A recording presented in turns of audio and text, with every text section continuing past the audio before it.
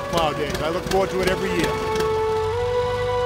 Yes, I'm Dave McCullough from Gorham, and I'm in charge of coordinating this great event where all the antique tractors in the area are coming in to do a day of fun plowing. This is called Antique Tractor Plow Days. It's held at the Parsons Farm on Buck Street in Gorham, Maine. They are mighty welcoming people and great to have a farm here. My name's Randy Buck.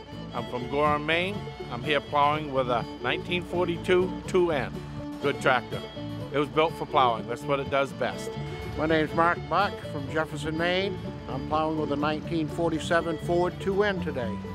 Is that the same tractor as that? It is, just a little bit newer. Which one? Who's a better mechanic here, you or Randy? Well, I think I'm a little better because I've been working for a Ford tractor dealership for 30 years. Rick Perry at Gorham, Maine. We're at Parsons Dairy Farm in West Gorham. What do we got behind you? 1963, 1650 Oliver diesel. And that's an Oliver hat there. Just tell me where it came from. Al, my sister made it for me. She did a nice job, huh? Yeah, she did. Say thanks, Sid. Thanks, Sid.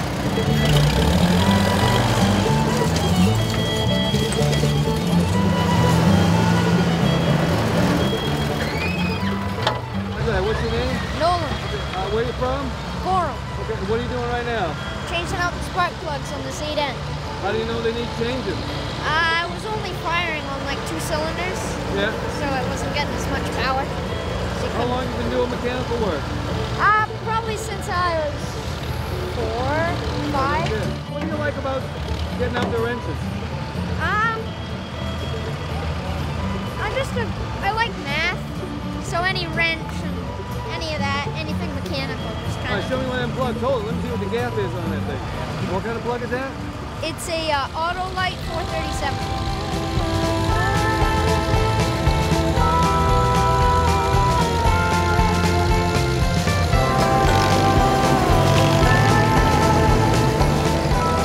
My name's Paul Rapp, Buxton, Maine.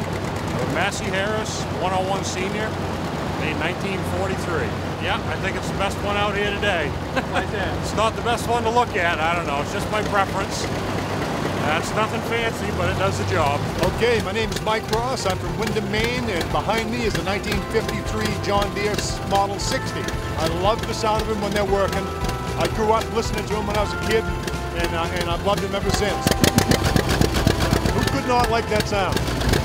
My name is Skip Lovejoy from Gorham, and I got a 1942 Farmall H. Why'd you bring this?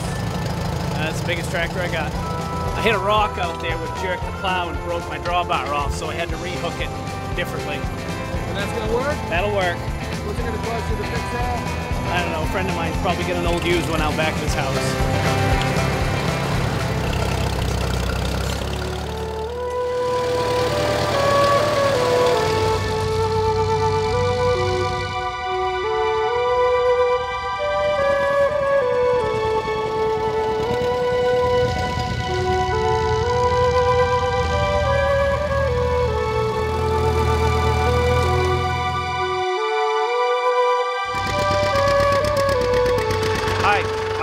Parsons. I'm one of the owners of the farm here, and this is a 1968 International Farmall.